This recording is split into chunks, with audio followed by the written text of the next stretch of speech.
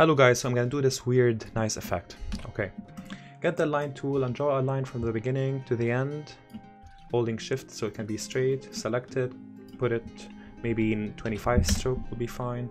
Go to object, expand, and okay, then effect, distort, transform, move it vertically maybe 70 pixels, give it like a 15 copy to fill the page.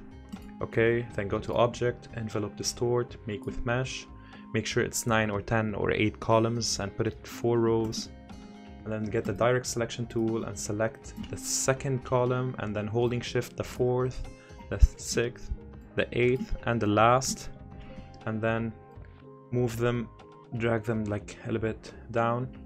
This is fine.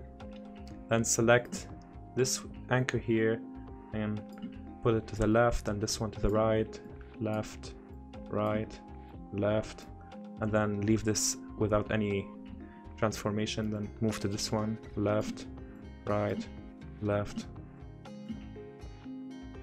and then move to the 6th one, 6th column, left, right, and leave this one empty. Then this, right, left, right, left, and this is it.